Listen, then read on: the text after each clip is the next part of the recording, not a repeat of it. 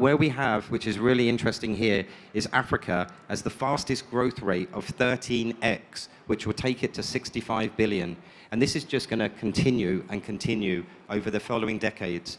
And so one thing I wanted to kind of just pick up on this is, there's a great deal of headroom for growth, as we're going to see over the next 7 years. What needs to happen to achieve this growth rate between now and 2030? What are some of the things that you're seeing? Africa is really the nerve center of growth of fintechs globally.